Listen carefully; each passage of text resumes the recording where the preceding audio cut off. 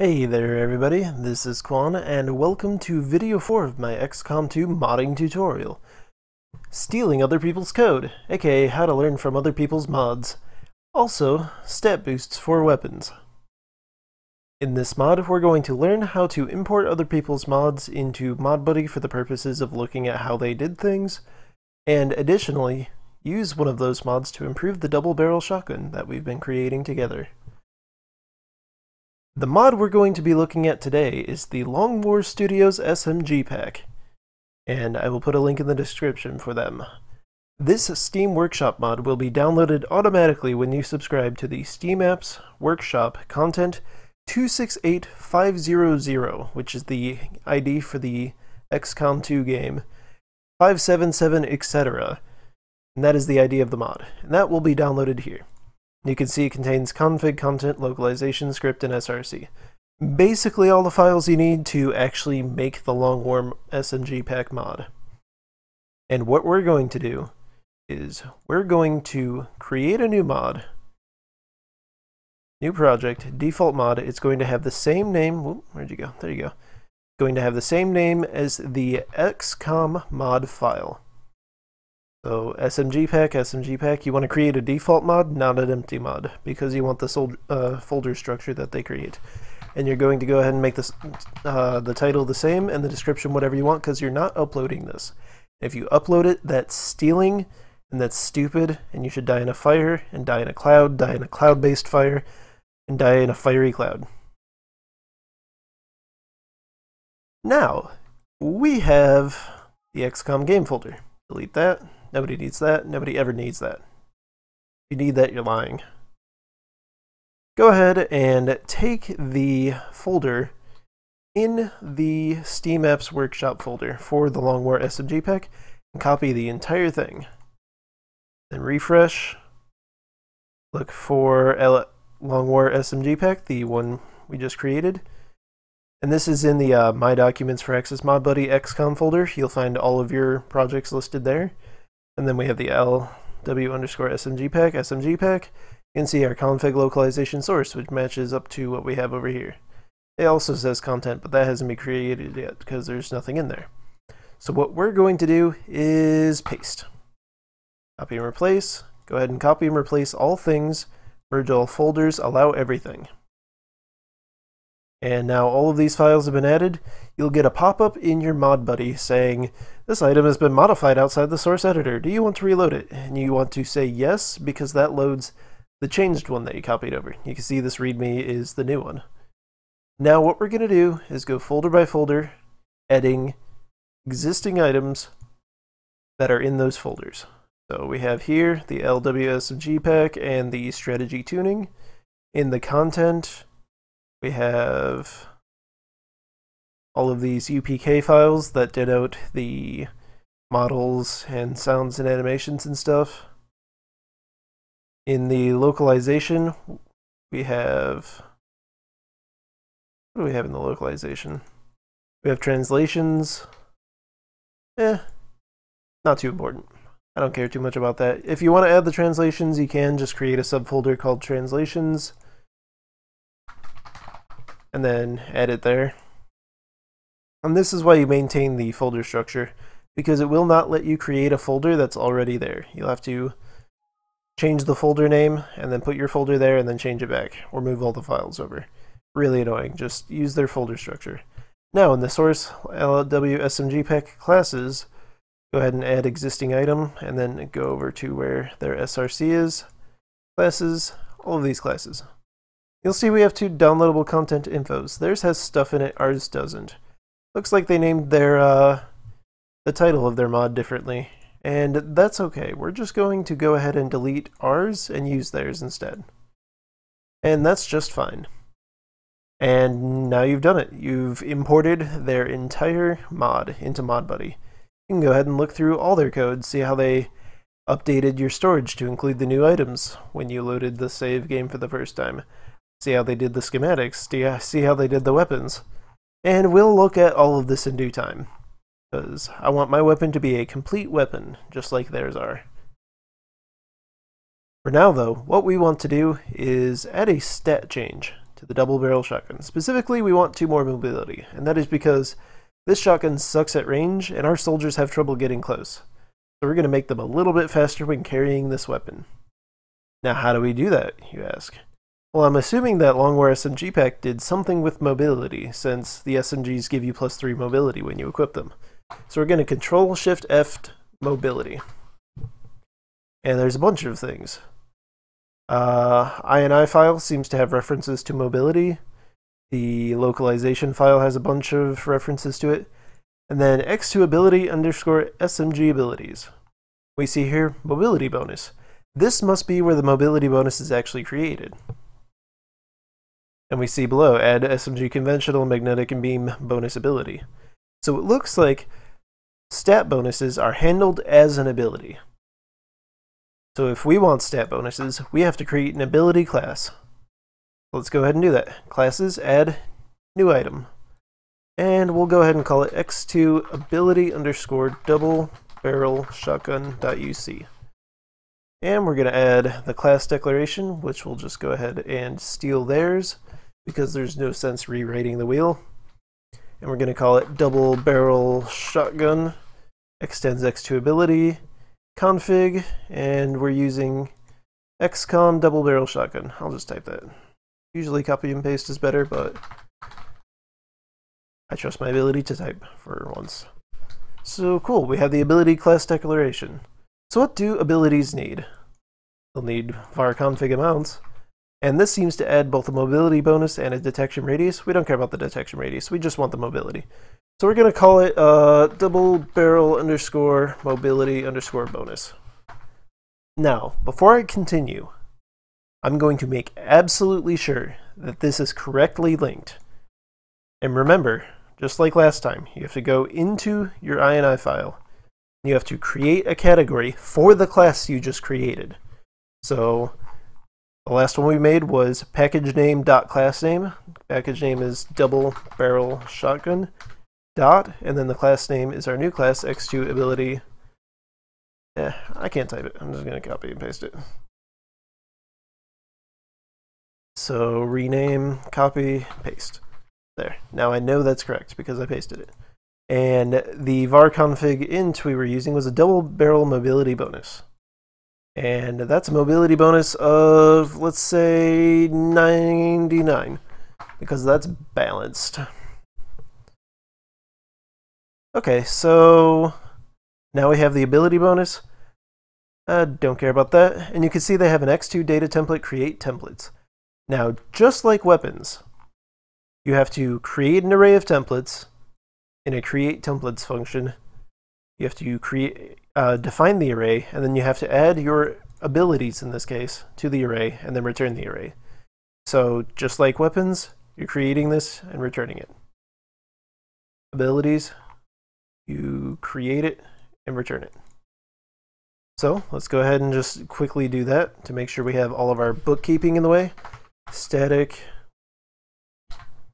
what are we missing? Yes, static function array x2 data template, create templates. I could have just copied and pasted that over, but I wanted to write it for emphasis. So local array x2 data template templates, and then return templates. See, stealing code is fun and useful. We'll stop calling it stealing. Let's call it reappropriating. Okay, so they decided to call their stat bonus ability SMG conventional whatever. We're going to call it double barrel _ stat _ bonus. Use underscores? Nah, no underscore. Double barrel stat bonus. I'd like to stick with the naming conventions that Firaxis uses. So if their functions don't have underscores, don't use underscores in yours. Now, we need to actually create the ability. Static function x2 ability template. Add SMG conventional bonus ability. So static function x2 ability template. This is of the type x2 ability template. And then the name of our function. And this is of the type x2 ability template, which we have not seen before. So let's go ahead and look that up. x2 ability template. what do abilities have?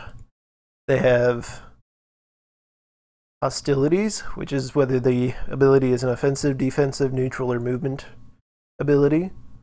Concealment rule for what it does to your concealment, whether you retain it or lose it. Camera framing, which I'm not too certain what that does. UI ability stat markup, which is how it is displayed in game. And then a million billion modifiers, such as ability charges, cost, cooldown, 2-hit calculation that it uses, shooter condition, target condition, which is conditionals, target effects, shooter effects, what it does to the target, what it does to the person using the ability, how it targets things, what triggers it, allowing various bonuses, all sorts of stuff, just tons of stuff. Abilities can do tons of stuff. This class is super comprehensive. Feel free to look through it. You might learn a lot about it, but if you just want to figure out how to do your ability, look at how other abilities did it and use those parts, because there is a lot in here. Like, this is hundreds and hundreds of lines of code. So instead of looking through all that, we're just going to look at how they did it, which is they created an ability template and then an effect persistent stat change. What's in a persistent stat change? X2 effect. Do they have a persistent stat change? Ah, they do. Looks like it's a stat change that just adds a stat type and a stat amount, and then a mod operator to say whether you're adding or subtracting from it. And then when it's added, it just updates the unit's game state, effect state with the new stat changes. Really straightforward. We can easily do that. Now, this uses the mark create x2 ability template. And this creates the proper ability template, just like weapons. Only instead of an x2 weapon template, it's an ability template. And this is the identifier for this ability. And this is double barrel stat bonus. We'll just go ahead and use the same name. This actually creates the ability. We'll go ahead and copy and paste the declarations, because those are super important. Now, there's a bunch of bookkeeping that it does. And I'll quickly go over all of this bookkeeping stuff, because it's mandatory even for abilities that don't display. If you don't put these in, you will get red screen errors. You need an icon image, which they just use nanofiber vest question mark, I guess. And they were like, replace with SMG bonus icon, HP icon? It doesn't matter, because this never shows up. You'll never see the icon. Name the ability source, which this is being sourced from an item. The ability icon behavior, which is never show, which is why this icon's goofy. Hostility neutral. And you might say, wait, shouldn't it be in a hostility movement? And no, because all passives are neutral.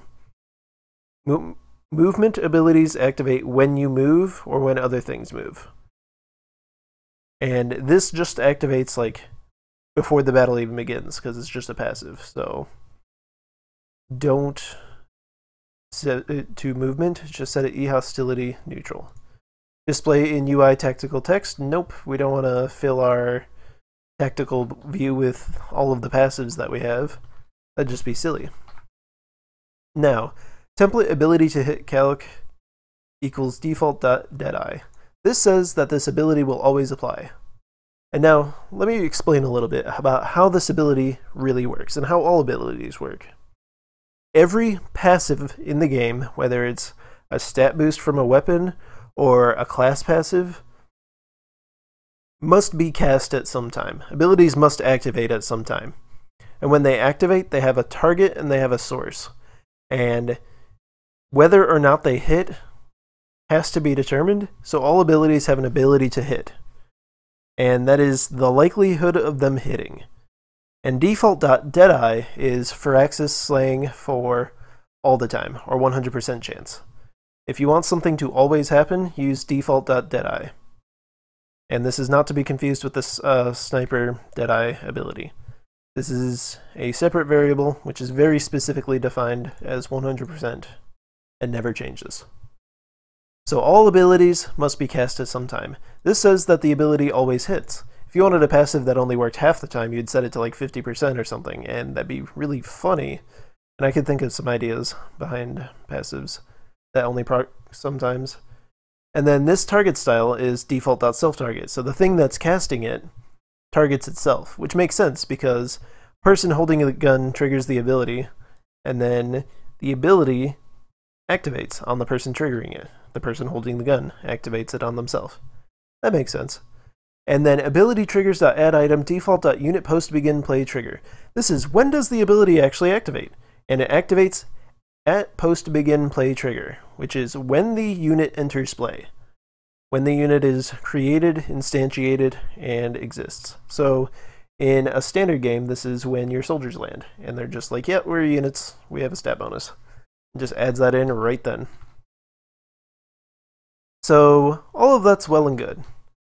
But this ability doesn't actually do anything yet. It just triggers at a certain time. In order to make it actually do anything, we have to add the PersistentStatChange effect, which will be a new class X2 PersistentStatChange. And we're going to go ahead and just loot basically this entire chunk as well, because there's no sense rewriting the wheel.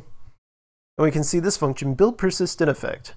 And this was not in the PersistentStatChange effect. So that means that it may actually be a class in X2 effect modify stats. So let's go to X2 effect modify stats. Does that have it?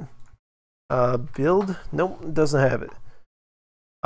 Let's go to its parent, which is X2 effect persistent. Persistent.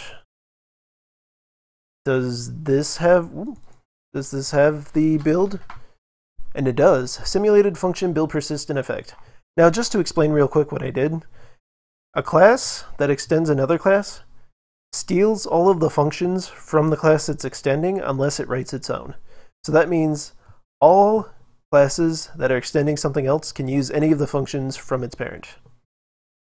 And so this is the build persistent effect and function, and this is mandatory for persistent effects. It tells the game how many turns, whether it's an infinite duration, whether to remove it when the source dies, like when you kill a sectoid, then you remove it, and whether or not to ignore the player check on tick, which is to check every time the player is looked at whether or not the ability should be updated, like should it be removed after a certain point, or is there a thing you can do to get rid of it. And then game rule state change underscore watch rule. I'm not too sure what that does. It might be something about like observation or watching it for when it can change, but I'm not absolutely sure. Now, we can just see that this is how it's defined, and we know how this function works then. This function is saying that this effect will last for one turn, which we will promptly ignore by making it last forever, that it will not be removed when you kill the unit casting it, which is the person who has it, and that we will not check this unit on tick update, which means that this unit won't constantly be checked to see if this ability is still valid, because it's going to be always valid because it's a passive. And now we're going to set the display info for this, and we're going to set it as if it's a passive. And there would be localization strings here that you would use. We can actually look at the set display info. What is it calling for? Looks like a string name, a string description, icon label, all that stuff. And the string name and label or description is just empty because this will never be shown to the player. Icon image is there, but it doesn't matter too much. Ability source name, it's from an item, sort of important. And the false refers specifically whether to display in the UI, which is false. So don't do that. So it's all silly. And now we actually have created the persistent stat change, but it still doesn't do anything. We actually have to add the persistent stat change to the persistent stat change effect. We're going to add a mobility modifier of the amount default underscore double barrel mobility bonus. And that will pull from the config, which will pull from the INI. So this has actually created the stat bonus. And is that all Long War Studios did? Nope, they did a couple other things. And that is add target effect and build new game state. Add target effect. So this persistent stat change exists, and it is something we can now use at this point. Everything above this line. We have created the persistent stat change. We can use it, but it's not actually being used. In order to use it, we have to add to the ability template a target effect, which is the effect that this ability will have on the target, which, as we said here, will be the self. And that effect will be this persistent stat change that we just created. So we add that into the ability, and cool. Now, when the ability hits the target, it will give them a stat boost. And that will happen at the beginning of the mission, and that's all well and good. At this point, we can create the new game state function, which is how this ability will affect the game state, and it creates a new one in response to being triggered. And all abilities will have basically this line: build new game state function equal typical ability underscore build game state. And then you return the template to be picked up by the array, template array to be picked up by the template manager. We are actually done creating this ability. I'm going to go ahead and debug because I probably made thousands of errors. And while we debug, I just want to talk about this ability and how it exists and it can be used. This ability can be used, but it's not being used. But we know how to make weapons use abilities. Template abilities add item. Template.abilities.add item. And then what was the name of the ability? Double barrel stat bonus. We don't even need to look at how Long War Studios did this. We learned how to do this last video. See? Bam. We got that in. And we can actually check Long War Studios since this has taken a while to build. Let's go ahead and look at how they did it in their weapon. So you can see their weapons have the stat bonuses, the weapon damage value, a few other things we haven't gotten into yet, such as the bonuses for the modules. And you can see right here, yep, abilities.addItem, SMG, CV, stat bonus. And they also have another line that we're going to quickly steal. So let me go ahead and paste that down here. I'm going to go ahead and move this right next to it so that you can see how they're together. Now, remember when we saw set UI stat markup? This is what actually displays the bonus when you equip the item. It'll display the plus whatever to the right of it. The effect will occur, but will not be shown to you until you go into mission unless you include this item. And this UI stat markup will pull from the localized data.default.mobility label, labeling it as a mobility modifier, so it'll put it in the right part of the screen. And this will tell it that it is modifying the mobility of the soldier. And then this will tell us how much it's modifying it by, which is class x2 ability underscore smg abilities.default.smg. And what that's doing is that's pulling from the class we've created this config amount. So we're going to go ahead and replace that with our own class that we've used and our own. Holy shit, that built the first time. Oh my god. And our own mobility bonus. So now we have added the ability to the weapon. We have told strategic level what this ability does, which is modifies mobility by the mobility bonus. Now, our mobility bonus is 99, so this is going to be fun. Let's go ahead and hit debug. See if we can look at how it looks in game. And if this does not work, I apologize. I actually failed many times to include the proper category and the proper local the proper config file call in my ability. And if you fail to pull the proper config file, it'll just not know what the number is and assume it's 0. So we can include the SMG pack just to compare. We'll include the double barrel shotgun. And I'm going to show you how to debug in the strategic mode. It's been about 25 minutes with you guys, and it has been lovely. So as we're loading up, I just want to say, what do you want me to show off in the next few videos? I'm going to be showing tech levels, schematics, and start to get into the models a little bit, but I'm not very good at the models yet. So just tell me what you want me to show in regards to weapons, or even like abilities that weapons use. So now we're going to the strategy menu in the debug. We're going to click Debug Strategy Start. That's going to play the intro video, which I'm going to promptly ignore. If you mash spacebar, it'll sometimes skip it. It's been inconsistent for me, but I'm going to mash spacebar. Mash, mash, mash, mash, mash. Mash, mash, mash. No, it's not skipping. Whatever. Don't care about them anyway. So, let me Alt-Tab. Head back in. Come on, skip video, please. No. Sometimes it'll skip it, sometimes it doesn't. It's inconsistent. I don't know what I'm doing wrong. But while this is playing... Oh, now it skips it. It always gives me a red screen at the beginning. You can just ignore that. It's not related to your mod, unless it says it is. So now we are in the Debug Strategic menu. You can see 1,000, 1,000, 1,000, 4,000. We give him infinite everything in one of every building, basically. And we can go into our armory. I accidentally selected the Scilab. We can go into our armory, click View Soldiers. We're given one of every soldier type and 1,000,000 rookies. Double barrel shotgun is a ranger weapon, of course. We can go ahead and select the double barrel shotgun. You can see here, plus 99 mobility. So we know that it works, or at least that it says it works. In order to figure out if it actually works, we're going to have to test it in game.